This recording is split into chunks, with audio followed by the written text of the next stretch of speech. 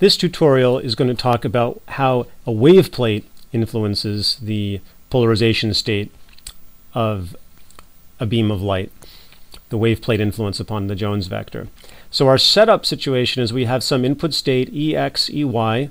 It's a little arrow here just indicating some instantaneous orientation of the electric field coming in. It might be spiraling around like this, like some elliptical state. It might be oscillating back and forth like this as it propagates along, in which case it would be a linear state. So it enters this wave plate, and what's the influence of the wave plate?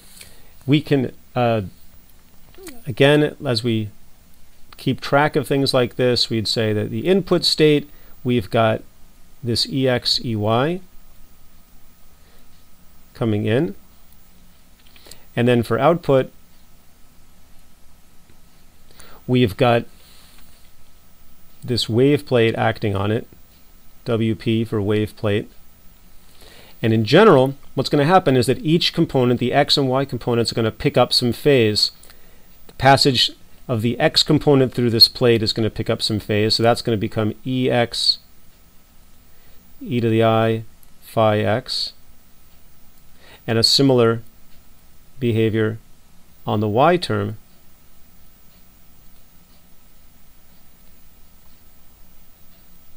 Now I want to make sure to emphasize here that we're not talking about the total optical path through this wave plate corresponding to phi x and phi y. It's just our relative statement saying that whatever the phase difference is between the X and Y components on the way in, these may be complex numbers, that phase difference, those would be the same two complex numbers, the total phase difference changes because phi x and phi y may not be the same. This plate is birefringent. The refractive index isn't the same felt by the X oscillation and the Y oscillation, so they gather different amounts of optical phase as they pass through the plate, and it's that relative difference which is what we care about when we're talking about waveplate influences.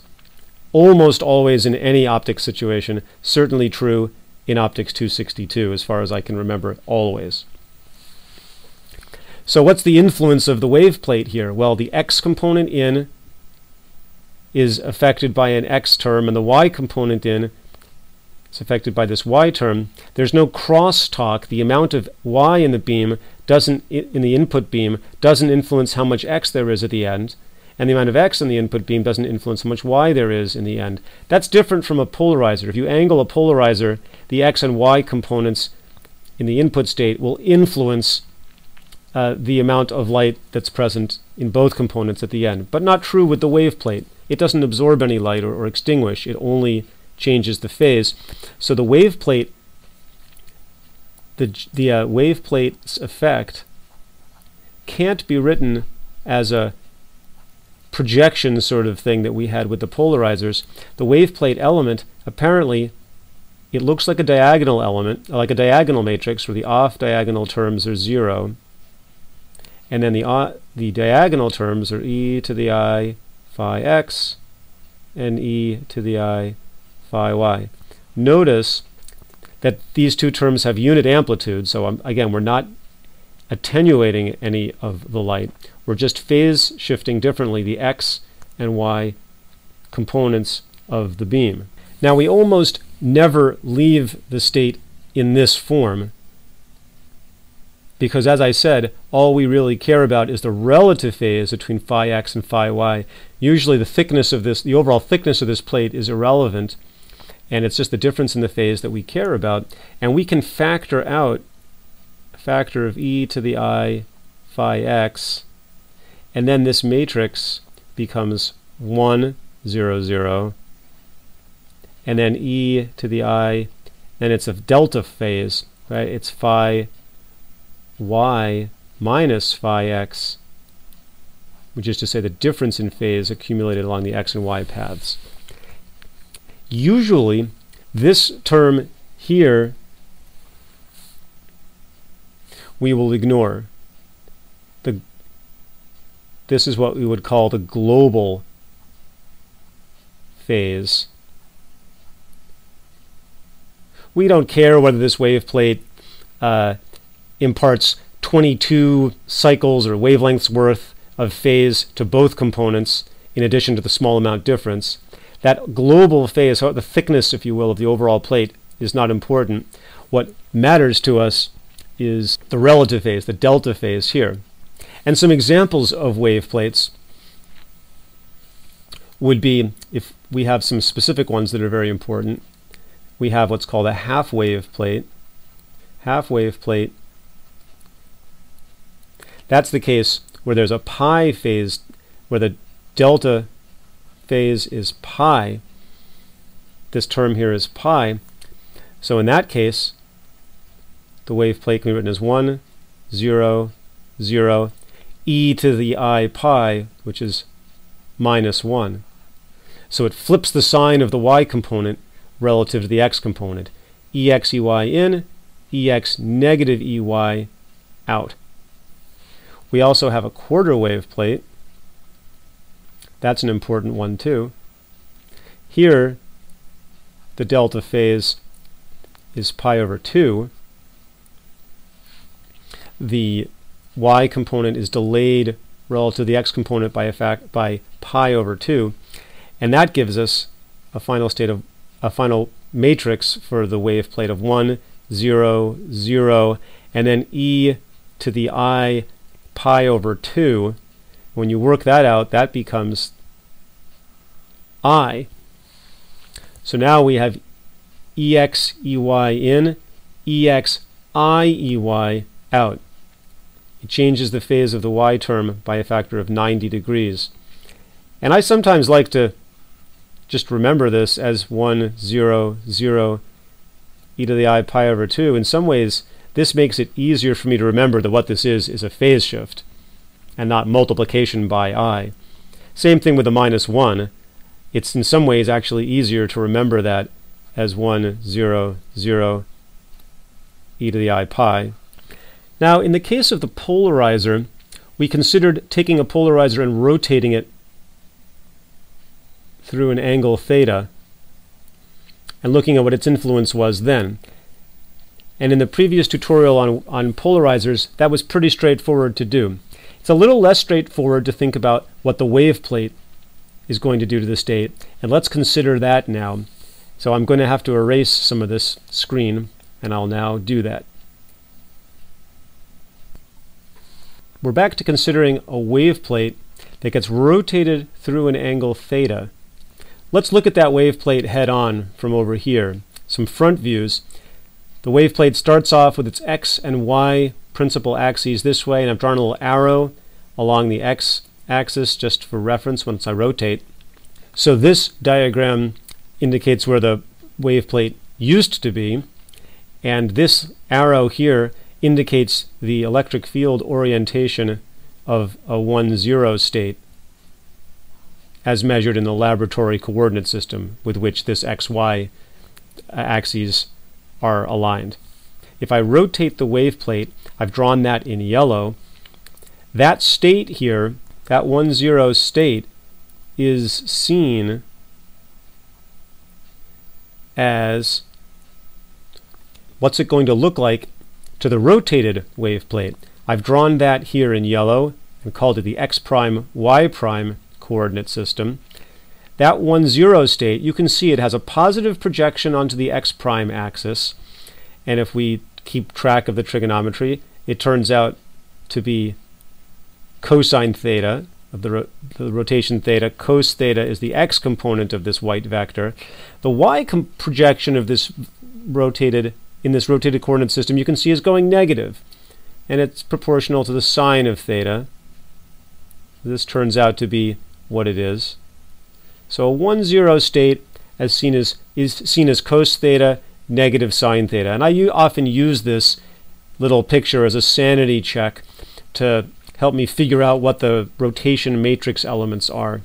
A similar thing that I could do would be to draw the y component like this, a 0-1 state, and if you go through that exercise, you can say, okay, if I started with a 0-1 state, what's it seen as? Well, it's got a positive x prime projection, but it's not going as cos theta. If theta is small, it's going as it's a pretty small projection, and that's positive sine of theta, and its y prime component is positive and large for a small rotation, so that's going to be positive cos theta. And now we can just write this out in general. Of course, there's a general thing, and the general case here, if I start off with some state Ex, Ey as my input, and I rotate it, the general rotation turns out to be this matrix, cos theta sine theta, negative sine theta cos theta. This is what I would refer to as the rotation effect of rotating anything, but in this case the wave plate, through an angle theta. You have an input state Ex, Ey in the lab frame. But now if we ask ourselves what the wave plate sees,